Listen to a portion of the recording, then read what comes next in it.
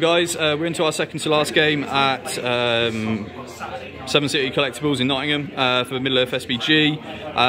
My opponent has bought a lovely foreigns company list with Guar here. This is Viney just talking through his army list with us. What have you got, mate? So I've got Thorin's company with Guar here. So I've got Thorin, Dwalin, Glowin, and then I've got Philly, Killy, Nori, Ori, and Owen. I had 15 points spare, so I've got 3 horses or ponies as well, which is kind of cool. So new conversions, and then obviously Guar here for a bit of meat and attack at the back. Yeah, so it's a very punchy list. Mainly all 3 attack heroes, or mainly fight 5.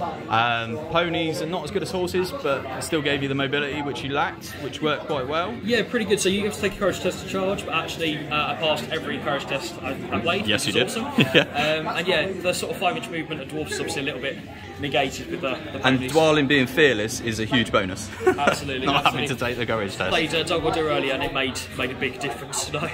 Definitely.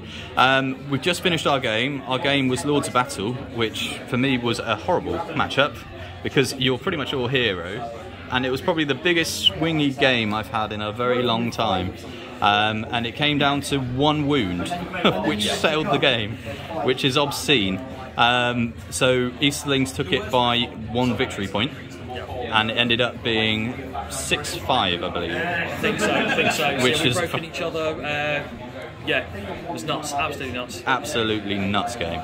But that was great though, I enjoyed that, and we look forward to the next one. Good luck with the rest of the tournament, Ben. Thank you very much.